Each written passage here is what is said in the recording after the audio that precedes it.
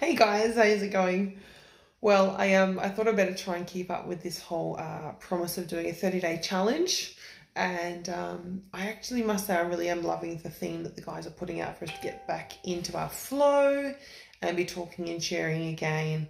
And we've left it this late because we've literally been on the table today getting a few tattoos done, which was super fun, but a lot of hours. So we've just been to dinner and we thought we may as well quickly knock this on the head and have a discussion around receiving. And we had a discussion today while we were waiting for a few things and while we we're chatting away with our awesome tattoo artist, by the way.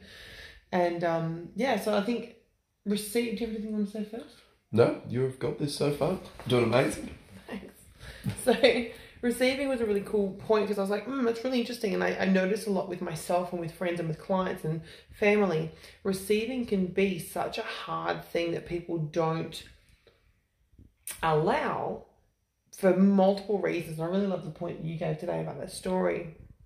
But I think the first point is like, can you actually truly receive? And how many of us actually know what that even looks like?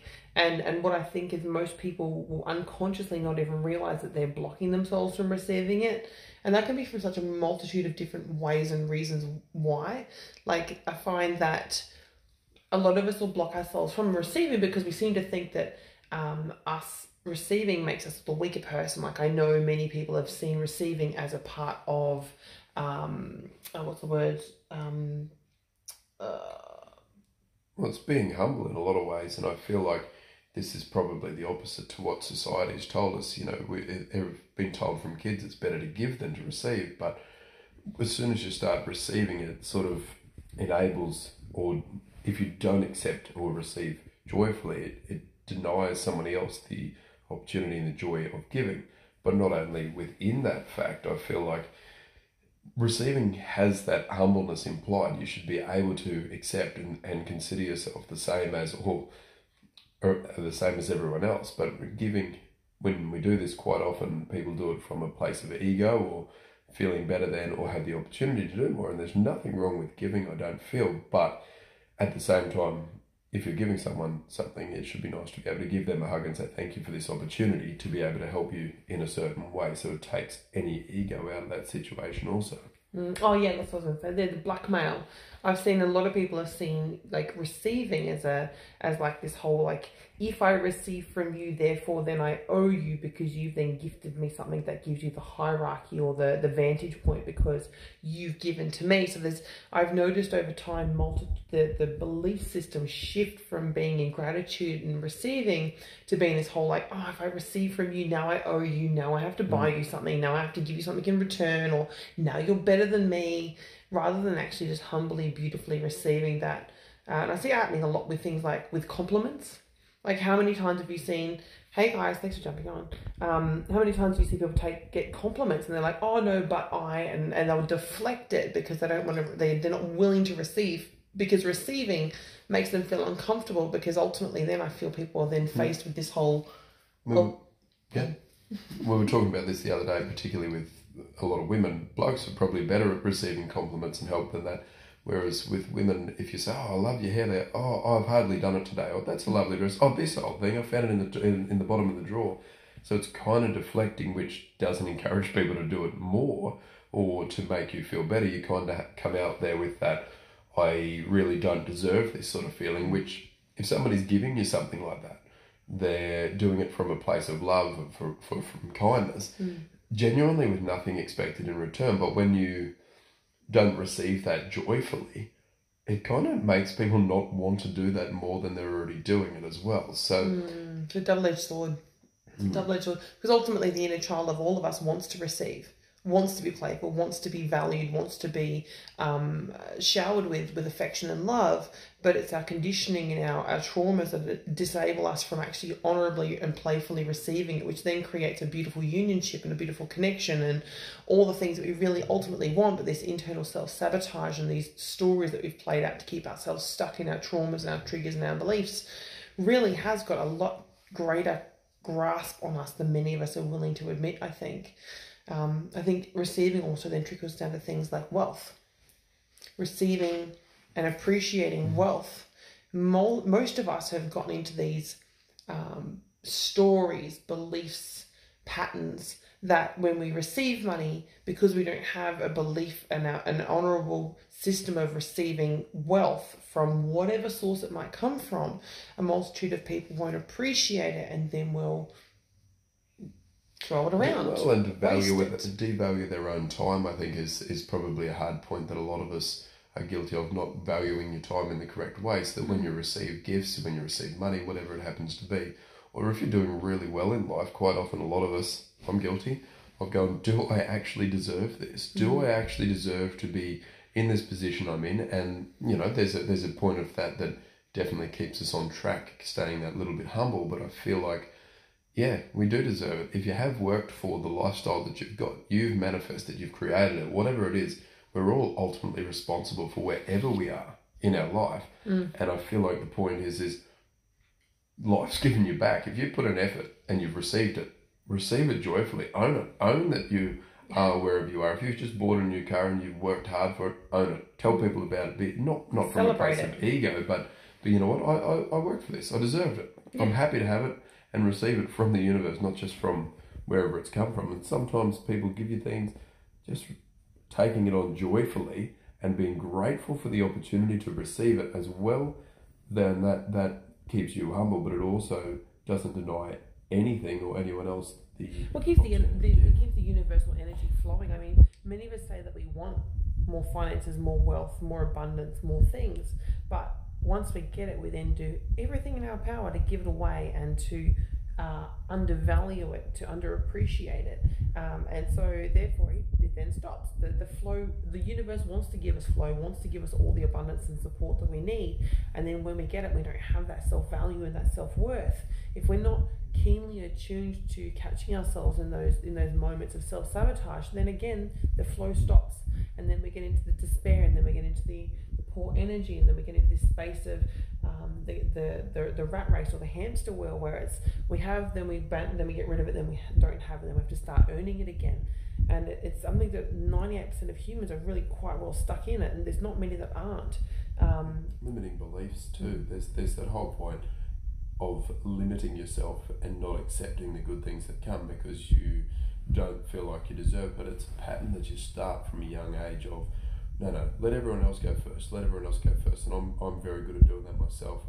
So no, you go first, where sometimes it's nice just to own it, and it's really good to be able to say, I can take this space, this is my space. We're here to take up all the space on this planet. That's what we're here for. I think the other spot is in relationships, right? So we have relationships where, I think this is something we've discussed in a whole host of different ways, is in relationships, the masculine and the feminine, they might come out and say, oh, there's no good people out there, there's no good opposite sex out there because they're all X, Y, blah, blah, blah. And ultimately, it's quite often the fact that we want these partnerships, but we refuse to drop our damage, we refuse to drop our armor, we refuse to drop our story and our balderdash that we've put up. I was going to say. Anyway, is that we refuse to drop this facade because the fear of not having the story and the pain that we know is that we then are in a space of being in total vulnerability because we don't know what's coming next, and that can be really freaking scary for a lot of us. I know that we've both gone through these phases in our life where we've gone, I don't know if I can drop that protective ego mechanism, but I also know that I'm sick to death of being in this pain because I know this pain and this pain is safe, and I understand that the truth, the love, the glory, and the relationship that I really want is actually over there, where it's really uncomfortable, where it's really scary, where I don't know what I can do and should do with myself in this space to get past it, but I also don't know if I want to try anything new because holy shivers, I don't know if I'm equipped to deal with that. But the truth is, no one knows. Well, the best things start outside the comfort zone. Not a lot of good things or growth has started within the comfort zone. There's a balance there as well, and I think every single thing we do comes back to balance. Receiving, giving, doesn't matter what it is, wherever you are in your life. You know, there's not a whole lot of, there's a lot more growth that's come from scarcity or from, you know, having hard times than it does come from privilege. That being said, there's absolutely no need to put yourself through hard times if you don't have to. You can learn from every situation and grow with that balance. So I feel like in this instance, finding your balance, finding that point of, if sometimes you're in that spot of receiving more so than giving. Sometimes it's just nice to just say, you know what, I appreciate this, and when it's available to me, I will pay it forward. I will help, I will do things. But sometimes we're just not in that position to be giving all the time. And sometimes, and again, we're denying others the opportunity to give. We're all in that spot, and I think I'm trying to teach my kids that give and help everywhere you damn well possibly can. Because I tell you what, knowing that you've done as much as you can for everyone else, if sometimes life's not so favourable on you, you don't mind so much being able to come to somebody else and say, I need a hand up, I need a hand out, I need whatever it happens to be, and being able to receive that joyfully when you've put the effort in the first place and know that you've done everything you possibly could. So I feel like all of this stuff comes from a good place of balance, and finding that can really, really change your perspective, and also your life can be greatly improved. Yeah, definitely. I mean, that can come from a space of, and I know, like we're talking about people not wanting to receive from other people. You have to remember, what goes around comes around. There will be times in our lives when we are rich and abundant and we're able to give more than we can tomorrow, which is freaking amazing. And then, you know what, the next week, the next month, we may not be in such an abundant space. And we all know it feels freaking amazing when you can give, when you're in a space of love and connection and abundance where you can give. It makes the person feel better, or feel wholesome, feel loving, feel able to contribute to other people around them. Doesn't mean they're always going to be able to do that. So maybe remember that when someone's giving you something, it's beautiful. It's an equally beautiful act to receive with balance and honor, because you're giving that person as much as they're giving you ultimately. Definitely. Because what goes around comes around, and if we can all do our part in being balanced and knowing that it all comes with ebbs and flow, then we're going to be in a better space no matter what, as a community, as a whole. Because we do remember that what goes around comes around. That's why I've always loved the paying it forward and going to cafes and leaving money for someone else to have a free coffee and things like that. Those sorts of things are bloody amazing. Like, that's the way the world needs to move and go with the flow and go with abundance and creating a different perspective in the world. That's what true abundance and true honor and true receiving is all about. 100%. I feel like in a lot of cases, you can never outgive a billionaire. This is the point. You know, like, we're not trying to outgive in any way. It's not a competition. It's not a competition, exactly. And if you've got someone that wants to continuously help, let them help you. That's what they want to do in a lot of these cases, but joyfully and gratefully. And say, I really appreciate this help out. Maybe you can never help out a billionaire. Maybe you just can't. But at the same time. But their love language may be given. This is the other, another diversion of this is, you know, then you're coming down to love languages. You know, some people may actually, their love language may be giving gifts. And by denying them denying their ability to give you gifts, maybe denying a natural, beautiful part of their persona and their love language. And by you being there and receiving, you may be giving back to them in ways that they never thought were possible, because they're not capable of that. So remembering things like love languages, receiving is actually a highly important part of that.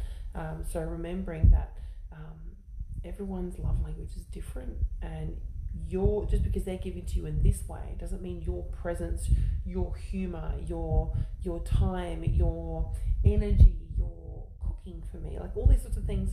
I went through a lot of time where I had no money and I was very poorly off, and so at times the best I could do was do a dinner party and have people over, and have and be able to gift the joy of connection and food, because that's all I was able to afford. And for some that might be a lot, and for some that might be not much at all. They may think that that's a pittance in a gift. But every person has a love language, so no matter what the person is giving, it'd be great to see everybody wandering around with awareness and curiosity of how much they can be open and willing to receive from each other, rather than being closed off from connection and communication with each other.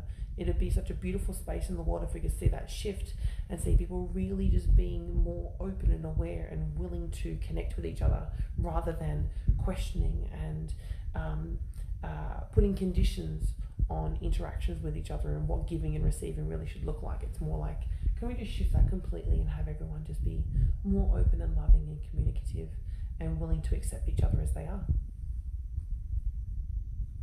Sounds pretty perfect to me. a good night, guys. It's a 30-day challenge. I'm getting my shizness back together and back out online. And this cute one seems to bring in a few people to watch as well. So I thought, you know, work with what you've got, right? Love you all, and look forward to more conversations.